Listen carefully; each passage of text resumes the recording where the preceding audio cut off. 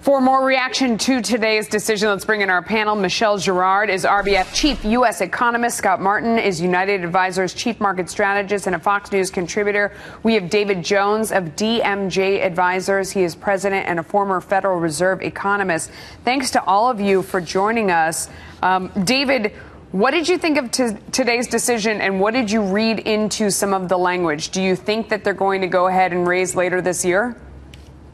It was the most shocking non-decision by the Fed I've ever seen, and I've been watching the Fed for a lot of years. The surprising thing was in the rationale for this decision. The first statement that was somewhat unusual from Janet Yellen came with the idea that, look, the domestic economy is in great shape, but we're worried now about foreign markets. I cannot recall when the Fed had to explain in the way she did their decision. Normally, with the congressionally mandated objectives of maximum employment, stable prices, the Fed would be paying attention to the domestic economy. So it seems to me the Fed is simply off track and leaving the market with a huge degree of uncertainty as we look ahead to October and December. You know, I'm glad to hear you say that, because I heard some shocking things myself during that news conference, and I know people out there are groaning because she talks in such a monotone way. It's hard to focus, but if you listen to the words, she says some insane things, like listen to this. The main thing that an accommodative monetary policy does is put people back to work. And since income inequality is surely exacerbated by having high unemployment and a weak job market that has the most profound negative effects on the most vulnerable individuals. She went on to say that it reduces income inequality. Loose Fed policy, it creates jobs and reduces income inequality. I tweeted this out.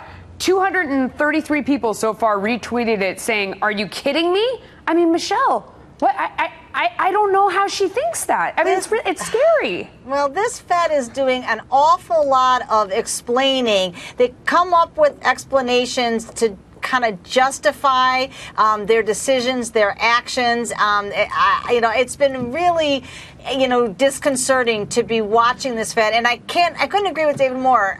Today, I think, was the height of everything that the concerns that I've got about this Fed not really being, no guideposts, it feels like policy is rudderless. It feels like they're afraid, are very concerned. I mean, I wasn't really surprised to see the equity market under pressure. I think she's only probably fueled the concerns that's been in the equity markets about the global situation, whereas the U.S. economy is really in solid shape. To me, that's what should have been the lead story today. And instead, it's going to be all about how the global backdrop is creating risk for the U.S. economy that has unnerved the Fed. And Michelle is a very calm, rational person, and having the same reaction here. Scott Martin, I mean, what do you think about her idea that she's creating jobs and lowering income inequality? I mean, factually, if you look at the data coming out of the Census Bureau, median income inequality has risen.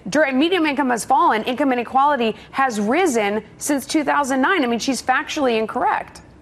Yeah, I don't know what studies you could look at that would point you in the direction that Yellen is talking about. I mean, she also talked about how low interest rates create jobs. I mean, maybe jobs get created in low interest rate environments, but that's not why jobs get created. I mean, it's not because borrowing rates are so low. So there's a lot of things wrong with the rationale. You know, I want to quote a very wise young man yesterday who said, "I have a confession.